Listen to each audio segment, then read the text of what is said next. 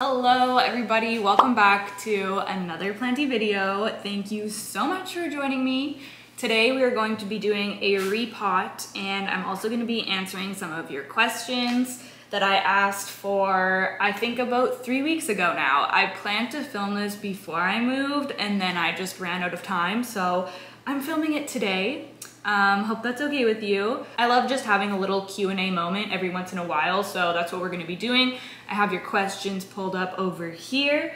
I have the plants ready. Actually, no, I don't. I'm missing one thing. Just a sec. I do also have a nice candle burning to set the vibes, but it doesn't look very vibey because the flame is literally so small. You can't see it. But it is here, setting the mood for a cozy repot. It's a bit of a cloudy, rainy day today, so that's why I wanted to have something a little cozy happening, you know? Okay, I think I have everything now, so I'm gonna be talking about what plants we are going to be working with. First of all, we have my alocasia black velvet. If you are familiar, I have struggled with this plant for probably 3 years now. This is actually grown from a corm, which came from the original mother plant, which I don't have anymore because it just would not grow more than one leaf. It would maybe have two, but then it would start losing one pretty quickly.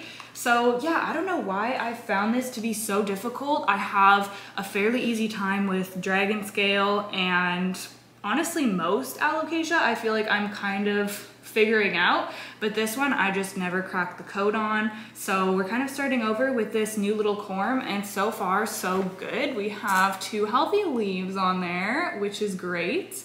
And I have heard that these do really well in self-watering.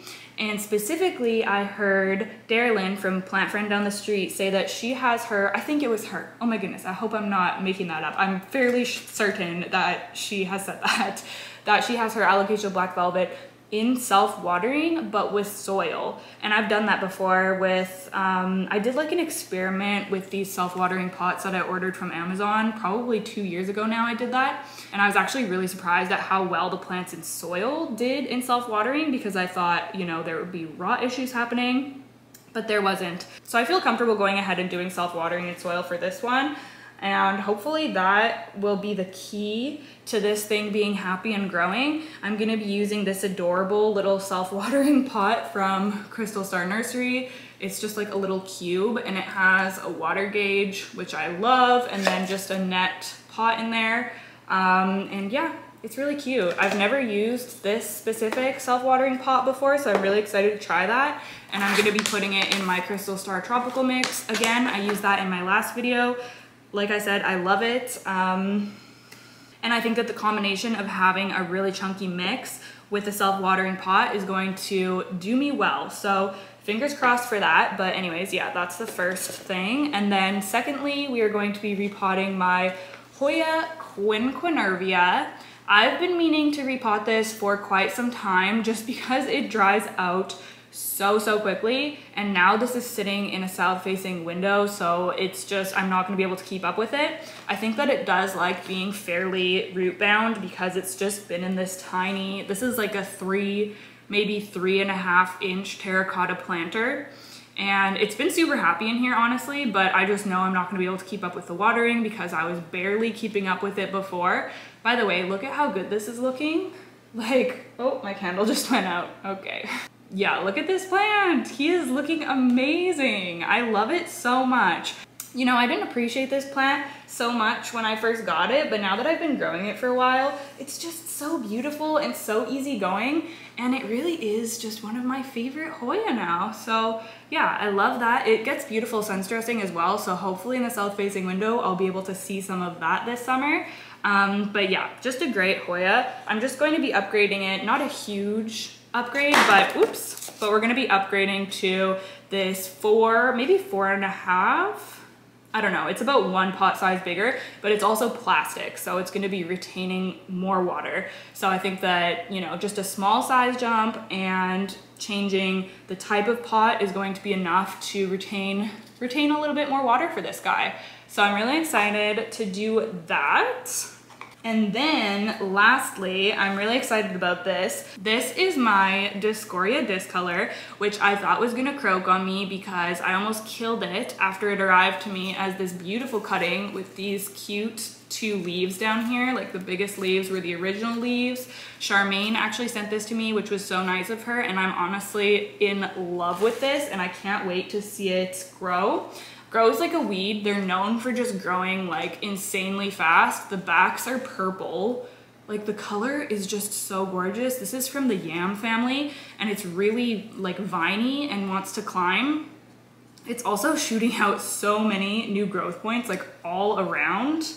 Oh my goodness, it's just crazy. Anyways, this has been propagating in perlite and it has quite a bit of roots. They look fairly fine, but they look really healthy. So I'm gonna be transferring this to soil today. I'm also going to be giving it a trellis. This is a new trellis from North Shore Tropicals. I haven't taken it out of the plastic yet.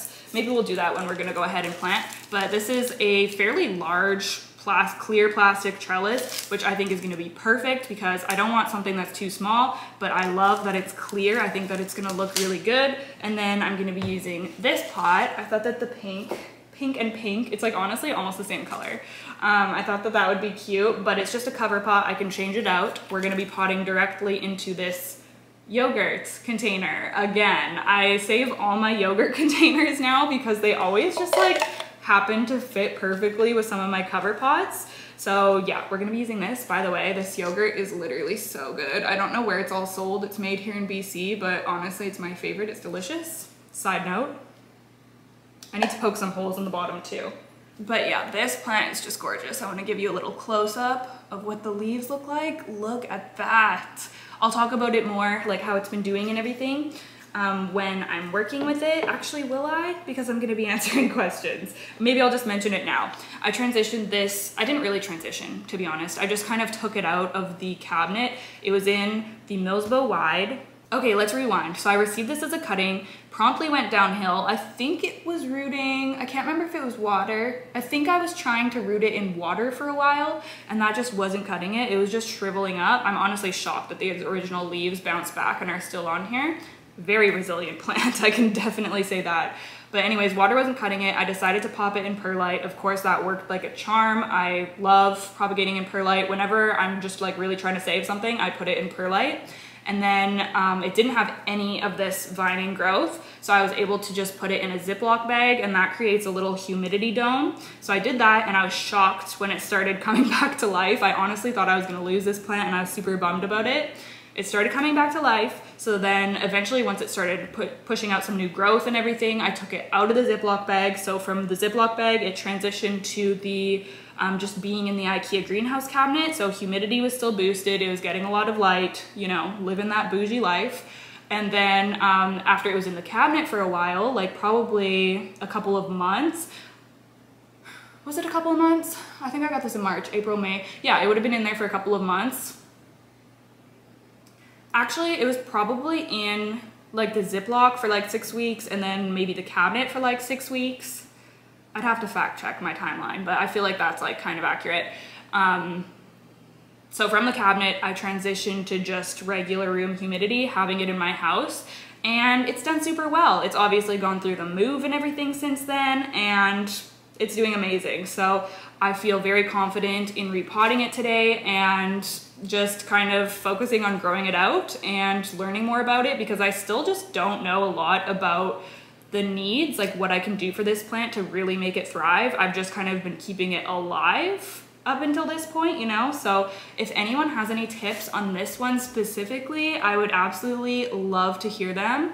I need to watch some videos on this and kind of learn some more, but yeah, it's been doing really well and I just honestly still surprised that it is doing so well and that it is alive at all. So that's great.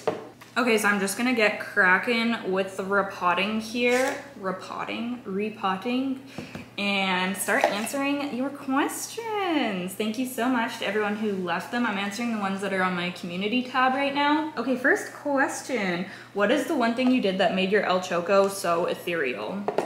First of all, well, thank you very much for the compliment. Second of all, I feel like my El Choco is not that ethereal. Like, it really doesn't look that amazing. It has one leaf that doesn't have crisping. The big main leaf that I tend to show off, of course, is probably what makes it look so good, but the rest of the plant doesn't look amazing, and I think that that's from underwatering. So I'm gonna say that my one tip for that plant is to not let it go past being bone dry. For like, if it reaches bone dry, water it immediately. Don't fall behind on watering like I tend to, because I genuinely feel like that's where the crisping has come from. I feel like if I can keep up with watering, I can get the plant to look really good, so I'm trying really hard to do that. And the second thing that I feel like has really helped my El Choco grow, I will say I'm really impressed with the leaf size on my El Choco. And I think that that is attributed to the moss pole. And I know not everyone grows their El Choco on a moss pole, but I really recommend it just because I've had pretty good success with it growing on a pole. And also I keep looking over here because it's over here, but also don't give it too much light, because I see other people's that get really like bleached looking and the leaves are really light, and that's because they're just blasting them with grow lights. Mine does fine in just kind of ambient lighting or like just a medium indirect light. I don't like giving it too much direct sun or anything like that, because I really want to maintain that dark velvety looking leaf. Like, I'm really happy with the tone of green that mine is, if you will. So yeah, I guess those are going to be my 3 tips. I don't know, I kind of want to reuse this. Maybe I'll reuse it for a different plant, maybe for the Hoya, because I kind of want just the chunky mix for my black velvet, like I was saying. I was thinking of reusing that, but I'll use it for my other plants.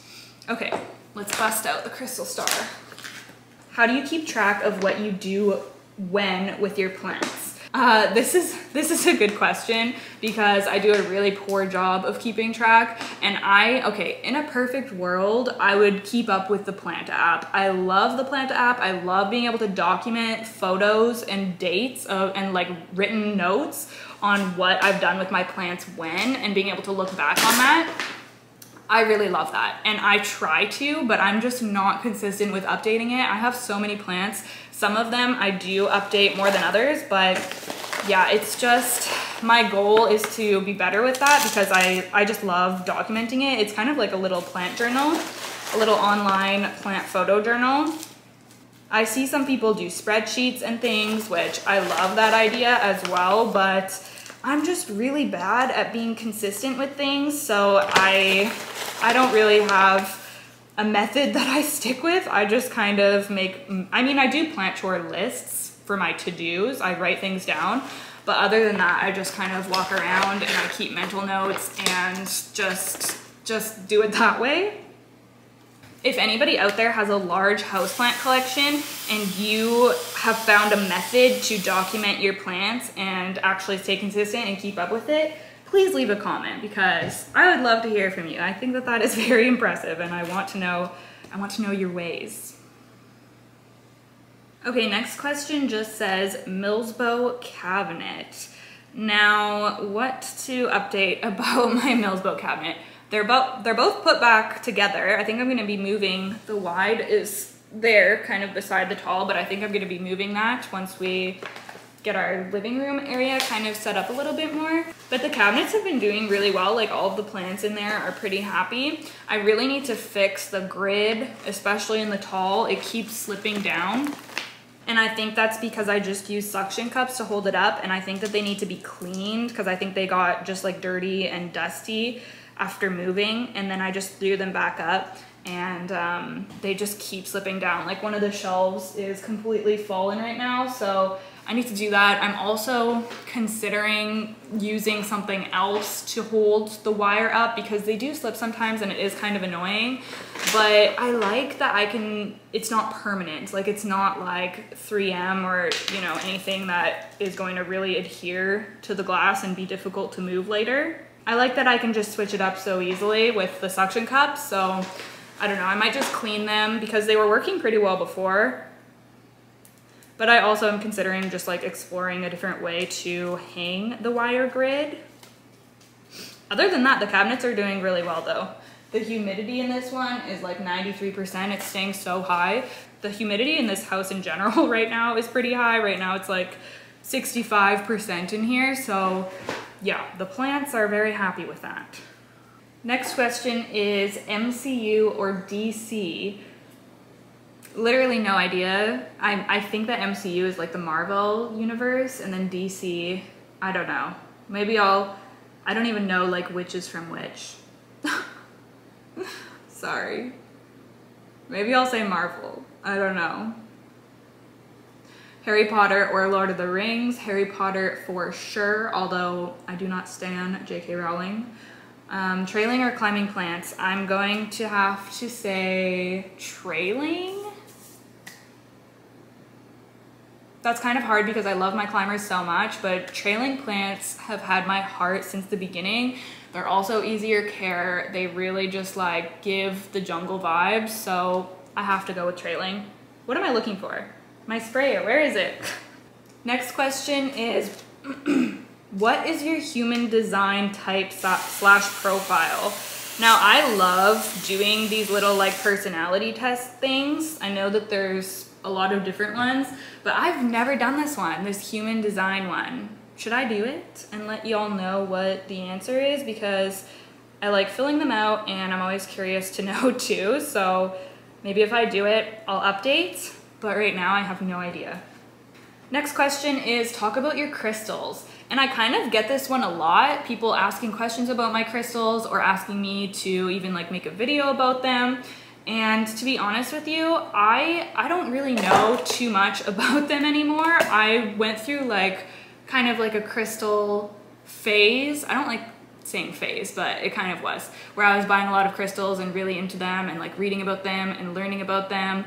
And all the crystals right now are basically from that kind of era, and I still really love them and I think that they're beautiful and I love having them around my plants and in my home. But do I really know that much about them? Like I probably have forgotten a lot of their names, and just to me, they're just kind of beautiful decor now. And I love that they just kind of like can complement the earthy kind of atmosphere in here, you know?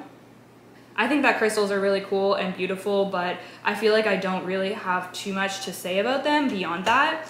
If you have any specific questions about a crystal that you see in one of my videos or one of my plants or anything, let me know. But for now, that's kind of the story about my crystals. And here's my black velvet.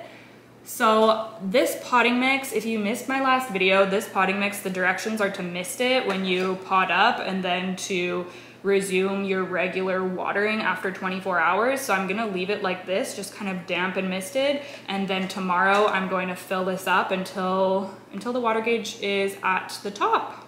Number 5 is the top on this. And then I'll just water once it goes down to below the 1, I guess. That's going to be the new routine for this plant, but it looks really cute in this little cube. I actually really love it. And the beautiful chunky potting mix, it should be really happy in there. So yeah, first one done. So cute. Maybe I'll put it right here. Any tips about starting a YouTube / Instagram channel / profile, planty content?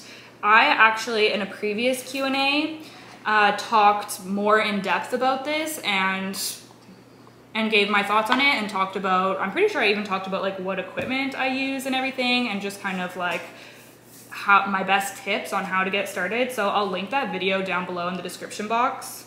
I feel like I got really lucky with my channel because I kind of started getting into plants and posting about plants in 2019, which was right before they really just like popped off in popularity. So I feel like for me, luck played into it a little bit, that my channel has been like somewhat successful. I mean, to me it feels very successful, but I know it's still like a small channel in the realm of YouTube. So I don't really know how much advice. I feel like there's so many things I could improve upon, and that I do think about all the time that I would like to improve upon when it comes to my content and my reach and everything like that. So I feel like I'm not the best person to give tips. Like, so many people out there are, in my opinion, like putting out better content than I am. But I have obviously put in like a lot of time and research, and I've been doing social media for a long time before I even started posting. I need to lift the camera up. I feel like it's just a little bit, is it too low? It's hard to tell. I think it's good actually. But anyways, like I said, I go more into depth in a previous Q&A, so go watch that video. I will have it linked. The roots look really good on this, really nice and healthy. They're really webbed through here and they're quite fine because Hoya roots tend to be quite fine, but this is all being held together, so I know that there's a lot of roots in there. I don't even think you're really gonna be able to see much of them, but yeah, they're looking great. Gonna put them back down and we are going into this plastic pot, so I'll swap this out. And then like I said, I was gonna reuse some of this, so put that in. And the next question, how to grow monkey tail cactus and propagate it. I also have a video specifically on that where I propagate my monkey tail cactus. So I will link that down below as well in the description box. So go check that out because that has, you know, all of the info. I'm gonna be repotting my monkey tail soon. I bought a new hanging basket for it. It's living outside now for the summer, which is really exciting. But I bought a hanging basket for it so that I can hang it on the deck. So pretty soon we will be repotting that guy and I'm really excited about it. He gets so rooty in his pot, it's just crazy. I was shocked in the video that I'm talking about where I propagated him. I like couldn't believe how much roots there was, how many roots there were. Where is the Philodendron camposportuanum? I haven't seen it again. Oh my goodness, it is here. It is here. Let me show you. Do not fret, I still have it. It's just cuttings. I don't have the big plant anymore, but I do have cuttings that I'm gonna be repotting soon. Honestly, if I was thinking, I would have repotted this in this video because it's ready to be repotted. But I need to do a pole and everything for it, so I don't think I'm gonna do it right now. I have more cuttings too in a different jar. I think I have 4 cuttings of that plant right now that I'm gonna be potting together and giving probably either a Rousseau pole or a thickly pole, I'm not sure yet. But yeah, I am gonna be restarting that plant. I used to have a really full big moss pole of camposportuanum. There was literally so many vines and growth points on that thing. I ended up selling it just because I felt like it wasn't really bringing me a ton of joy just having like such a big bushy plant. Like I really just want to grow a few vines and be able to appreciate all the leaves. I felt like I wasn't appreciating it enough. I was always forgetting to water it and it just wasn't like the style that I wanted to grow it in, I guess. So I took some cuttings, sold the mother plant, and now I'm going to be taking a different route with it. So I'm excited to pot that one up. Thank you for the reminder. Your favorite meals to make.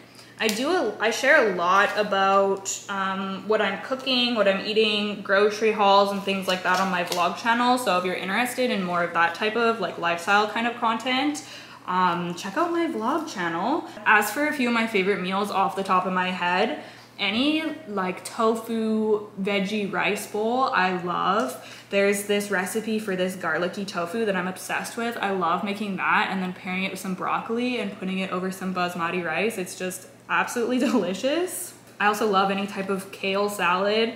Kale Caesar salad is what I've made this week and it was absolutely delicious. Also tacos. I love a good taco and they're just like a very simple weekday meal. Quick weekday meal to make too.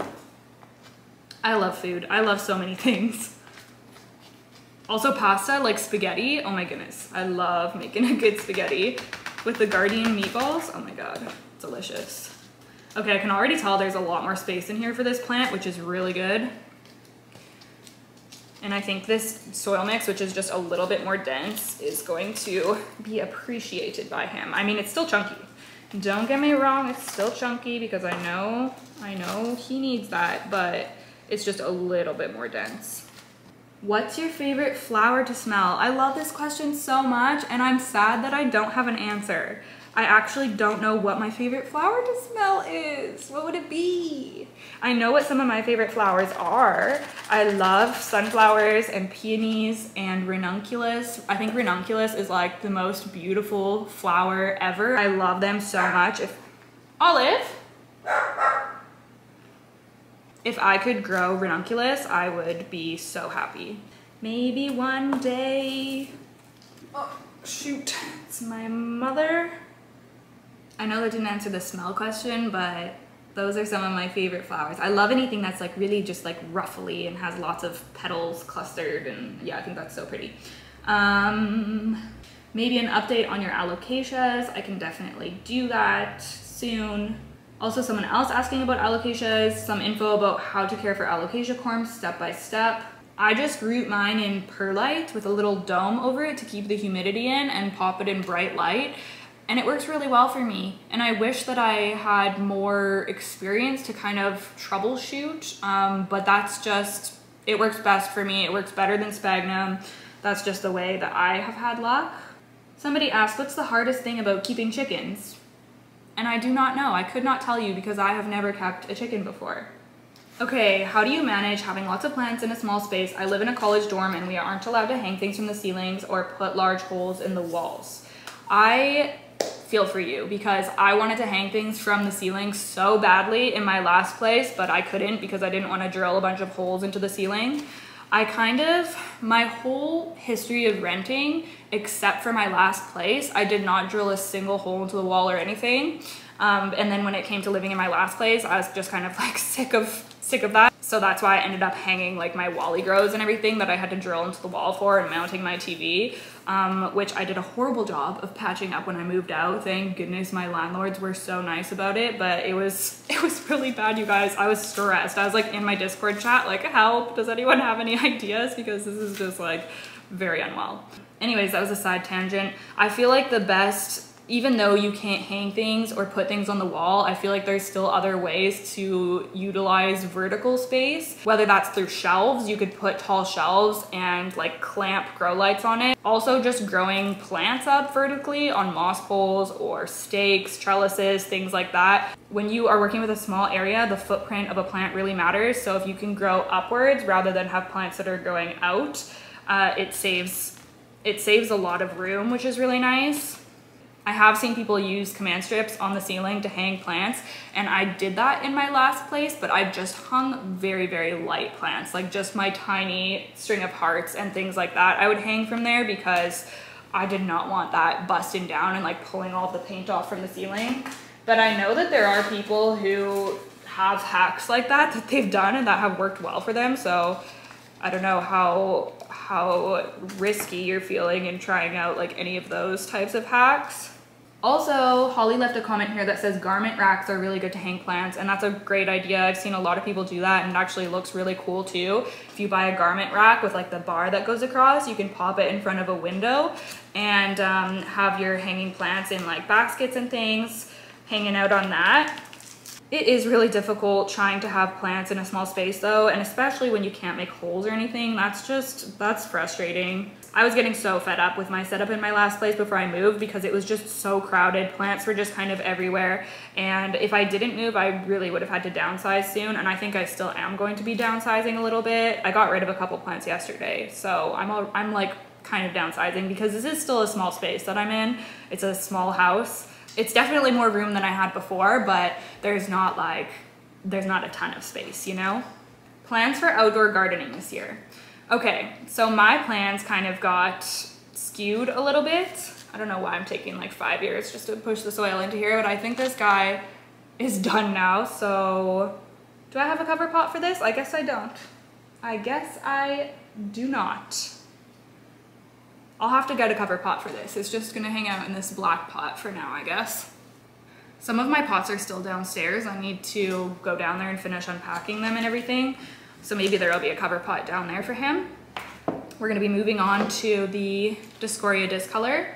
Back to the garden. So I had plans to kind of do what I did last year, like something similar to that with a container garden, growing, you know, tomatoes and kale and potatoes and a bunch of herbs and everything, and I was gonna try out a couple of new things. I'm obviously getting a late start with it being June already, but I figured I would do my container garden kind of thing again because even though we have a backyard, I just don't want to put the stress on myself of like, you know, getting the whole backyard gardening going yet. There are some raised beds here already, but I need to kind of like clear them out, and it's gonna take a lot of planning and time and money to get the backyard garden going. So I think that I'm going to take this winter to really put some thought in it, decide what I want to do a lot of research, and then for next gardening season I'll start actually gardening in the yard.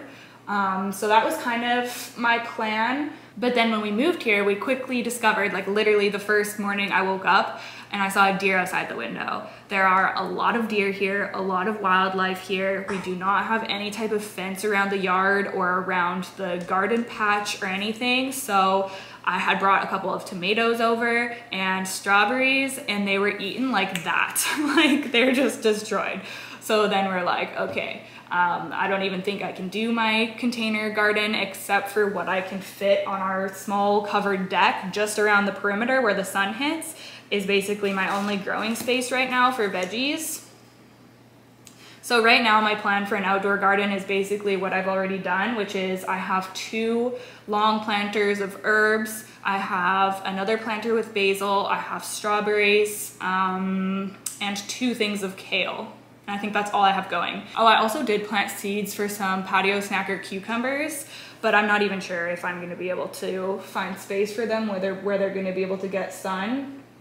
So I've kind of had to recalculate my plans a little bit for the garden. I'm just trying to make it work with what I have until we can either put like a deer fence around the garden, or yeah, that's probably gonna be our first option that we end up going with, because I do really want the backyard fenced, but it's very expensive to have a fence built, so I don't know how soon we're gonna be able to do that. It's definitely going to be happening eventually, I hope, but there's other things we need to take care of to like do some repairs and things in the house first. So yeah, that's kind of the lowdown on that for now. I'm still really excited about growing my herbs and everything, and it just makes the deck feel cozier too. So yeah, I'm really excited about that. I only planted them a week ago, so they're still like small and fresh out there. Next question is, what conditions are you keeping your philodendron serpens in? I just got it and I don't want to kill it. I feel like I'm not the best person to ask about philodendron serpens. This is mine. It's actually right here because I'm trying to get the leaves to face out. I had it on the windowsill like this and it's reaching back towards where the light was, so I'm trying to get it to straighten out. But I have this one that I've potted and put on a pole, and then I also have a bunch of cuttings that are rooting in water right now. They're probably rooted, I just need to pot them up. But I don't know, philodendron serpens is a bit of a tricky one in my experience. At first I thought they needed really high humidity, but mine wasn't really doing too much in the IKEA greenhouse cabinet, so I ended up taking it out and just growing it in my bedroom in ambient humidity and kind of like medium lighting, like kind of ambient light from grow lights on either side type of thing. And it did really well there until I just kind of neglected it and it wasn't doing great and I decided to chop it. So it's a plant that's still kind of a work in progress for me and I'm trying to figure out. So I'll update once I have it figured out a little bit more. But somebody who has a really amazing philodendron serpens is Her Plant Stories on Instagram. Hers is so lush and beautiful, and I'm pretty sure that I don't know if she is currently, but she for a while was growing it in ambient humidity and it was doing really well and looking amazing. So I don't think humidity is as big of a thing as it was made out to be, or at least from what I heard with philodendron serpens, because yeah, mine hasn't suffered any humidity damage that I've noticed, and hers has always looked amazing, so I don't know. Anyways, maybe go check out her page if you're looking for advice on that one. What is your favorite thing to do in the Pacific Northwest? I am new to the area. That's so nice. Welcome. Some of my favorite outdoorsy things to do here are definitely like hiking and camping, just going on different walks. I feel like that's not a super original answer, but I don't know exactly where you are. And the best thing about living here is definitely just being able to enjoy the beauty and the nature. Also, it's kind of the perfect place to live if you just like inside kind of cozy things like curling up with a book, or even having a nice day out when it's raining, like going in, getting a coffee, checking out some bookstores. It really kind of sets the ambiance for that. So yeah, I do appreciate, as much as I complain about like how dark and gloomy it is in the winter, I do appreciate the cozy vibes when I'm able to just like, you know, do something cozy. So yeah, Okay, so somebody asked any info on soil mites. I see them in my soil every now and then and find it hard to differentiate between beneficial and harmful pests. What's been your experience with them? So I have soil mites too. I see them in my soil. They just kind of like are skittering around in there, and they don't hurt your plants, so they just chill there. I just kind of ignore them. The only time that I have been kind of confused by them is when they're in my perlite prop box and I can see them crawling around and I'm kind of like, is that a soil mite or what is that? But I think most of the times it's a soil mite, especially if in a prop box there's high humidity and they like that. But anyways, I thought I would share Holly's answer because she answered this question. Thank you so much. I really appreciate when, if you have an answer to someone's question, like you're scrolling through comments and you see a question and you have the answer, please share your knowledge because it helps us all out, and I love like hearing your guys' opinions and your knowledge as well. So Holly says, this isn't a hard and fast rule, but more of a generalization. Good bugs are fast. Other harmful pests tend to be slower. Also, again, not a rule, but a generality. Harmful bugs live on and eat your plants, not the soil.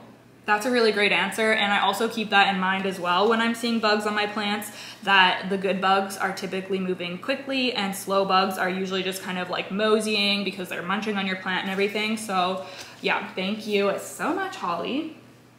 Okay, next question, is finishing sentences as questions part of your accent? I'm learning about US accents.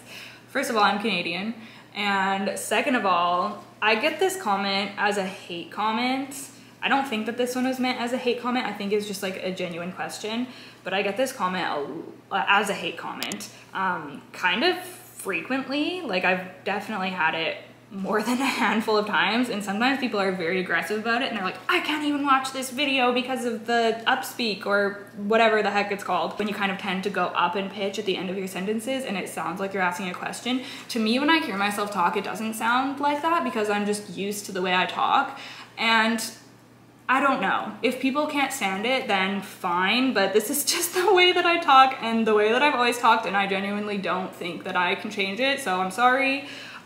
It's actually really interesting. I find linguistics fascinating. There's actually a lot of articles and research and things published about Upspeak, or that, you know, tend to kind of rise at the end of sentences. It's interesting because it's really tied into like misogyny and the patriarchy, because it's typically women who are really bashed and berated for having the linguistic tendency to have that rise at the end of their sentences. There's a lot of things written about like how society has impacted women to speak in certain ways, and yeah, it's really interesting. Maybe I'll link some articles down in the description box if you're interested in reading more about it.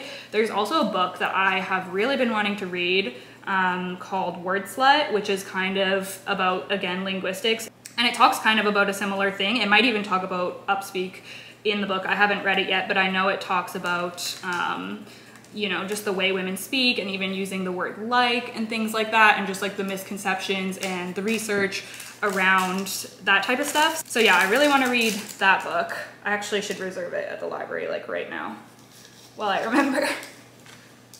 Oh my gosh, I have to leave soon. I have to leave soon. I'm getting too caught up.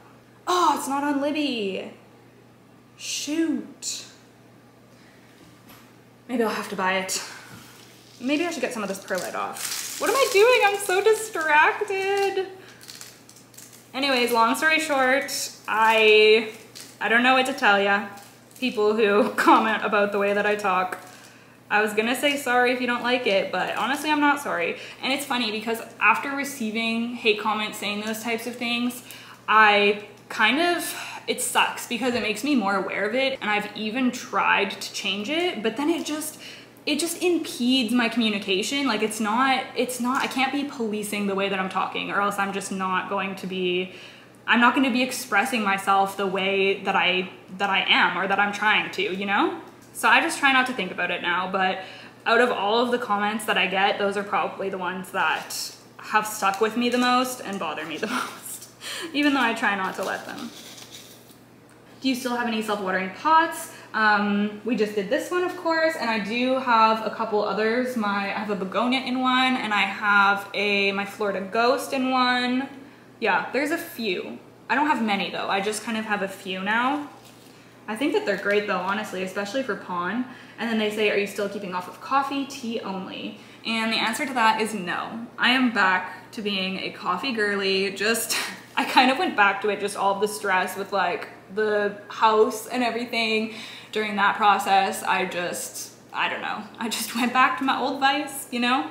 But I was off of coffee for over 6 months, and I do feel really good about that and feel confident that I don't need coffee. I could quit it again if I wanted to. I'm just kind of enjoying drinking it right now. And yeah, that's just kind of how I'm feeling at the minute. But I still am drinking a lot of tea. Like, I'm not drinking as much coffee as I was drinking. I was drinking like 4 or more cups a day before, and now I don't have more than 2 cups a day. And I also just enjoy drinking like green tea and black tea and herbal teas. So that's the tea on that.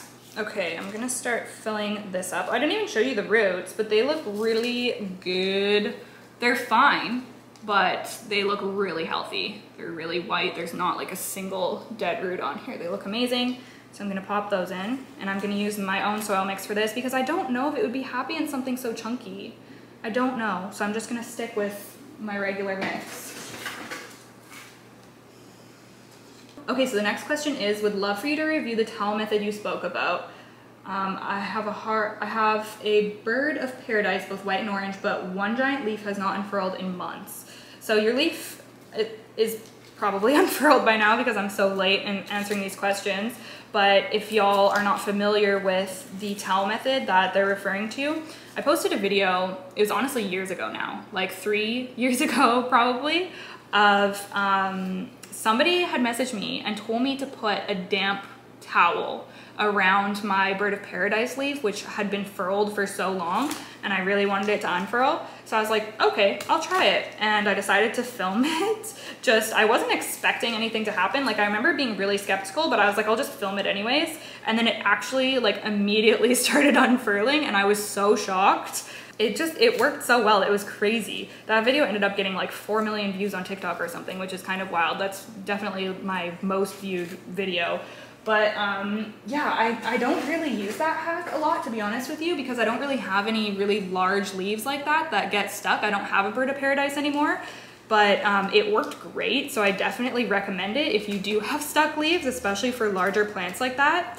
All I did was just take a regular kitchen tea towel, like a dish towel, soak it in like warm water, not super hot, but not cold either. And then I just wrapped it around the furled leaf and just held it there for, I don't know, like 20-30 seconds. And then I removed it, and that like really concentrated boost of humidity and moisture was enough to make the leaf unfurl, and it was quite magical. So I don't know, if any of y'all have big stuck leaves, maybe try it out. I've seen a lot of people share that hack since then. Not that I was like the first person that shared that, but I did post that video a few years ago now. Okay, next question is, have you noticed any difference from using Sacred Elements tonics? How often do you use them? So I use the Sacred Elements leaf tonic, and I also have the soil tonic. I don't use that as much as I should. I reach for the leaf tonic a lot, but the soil tonic I need to use some more. I really do need to use it more because I genuinely do feel like it really boosts my plants when I water with it. I've had plants that aren't growing at all, and then I water with the Sacred Elements soil tonic and they magically start growing. So I've had really good experiences when I've used it. I don't really think of it when I'm going around and mixing everything up. I like mix my fertilizer and everything, and I just don't often think to do a watering with the soil tonic, but when I have used it, I've had really good results. And these big pieces of bark, I'm just gonna leave out, I think. And as for the leaf tonic, I use that one quite frequently to both prevent pests and also to treat spider mites is what I've used it on specifically. And it works so well for spider mites, like surprisingly well in my experience. I've had really great luck with it. And it's funny because I was kind of skeptical before, and at first I was just kind of using it as a preventative for pests because I didn't think it'd be like powerful enough to actually get rid of a spider mite infestation. But since then, I've definitely started using it on active spider mite outbreaks, and it gets rid of them like very quickly. It's funny because I find that sometimes we have this perception, or at least I do, of when something is like natural, like a natural remedy or treatment, we expect it to not work as well as something more harsh, like a chemical treatment. So I kind of had that in my brain, but I've been surprised at how well it works. So that's pretty much solely what I've been using for spider mites lately. I do have some spider mite breakouts right now, so I've just been using that. And I just spray them, I don't know, probably once a week with that, or like every time I water, I'll give a spray with that. Just make sure you do it at night because it does contain neem oil. It contains a lot of other stuff as well, which makes it smell good, which is nice because it kind of masks the neem oil scent. You can still smell it a little, but it also has this kind of like, I don't know, just this pleasant sweet scent other than that, which makes it a really nice experience to spray it as well. Okay, so this one is planted up in the yogurt container. Did I answer the question properly? Have you noticed any difference from using Sacred Elements? Yeah, so basically, yeah, I love them. I've had a really great experience with their products. And it's been really nice to just use something that's natural and, you know, non-toxic and everything. Okay, so this is the trellis that I'm gonna be using for this guy. It's a clear arch trellis from North Shore Tropicals. I think these are new. She's stocking these now, and she's also, there's different sizes as well. I have a smaller one, and she's also stocking just straight kind of posts, which I think is gonna be really great for reinforcing moss poles and things like that. So I'm really excited to try these out. I love the look of clear trellises. I'm just going to stick it down. Yeah, this is gonna be perfect. And then, which way should I go? Maybe this way? I'm just going to kind of wind him around, and he'll find his way because this plant is just like crazy and wants to cling on to everything. And then eventually the leaves will turn out towards the light too. Oh my goodness, it's so cute. It is so cute. Okay, let's put the pot on too. Oh my goodness. Oh, this looks so much better. This literally looks so much better. I'll have to show you like a photo or a different video clip or something so that you can see better. Oh my goodness. This is just so cute. I love the pink vibes. Really hard to get it all in the frame, but yeah. Adorable. The clear trellis looks so good too. Super, super happy with that. I'll have to water that through as well. What else did we pot? The hoya, I'll have to water that through too. Okay, I'll answer one more question. What type of moss poles are you enjoying the most / is the easiest to use, and how are you finding your new soil mix? I'm actually finding the new soil mix to work really well. I feel like my plants are really happy in it. It gives me just a little bit more time between waterings, and I feel like I really need just that like little bit of extra moisture retention just because I know my watering habits, and now especially that I'm living somewhere that's a lot brighter and a lot warmer, I need all of the help to just retain a little bit more moisture that I can get. And then what type of moss poles are you enjoying the most / is the easiest to use? And that answer is definitely the closed back moss poles. They are so much easier and more sturdy than my DIY moss poles. I'm either gonna go 100% just closed back moss poles, or if I have a really big plant that I want to be on like a DIY moss pole, I need to find the wire mesh because the plastic mesh is not cutting it.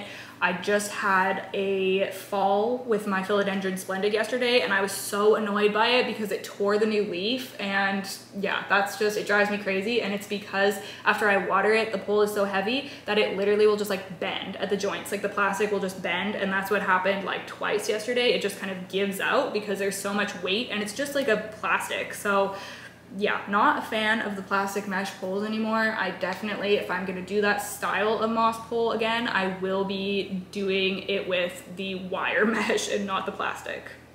I just don't see the wire mesh anywhere. If you're in Canada, let me know where you get it, if you've made those kind of moss poles, because I was looking the other day at Home Depot, couldn't see it.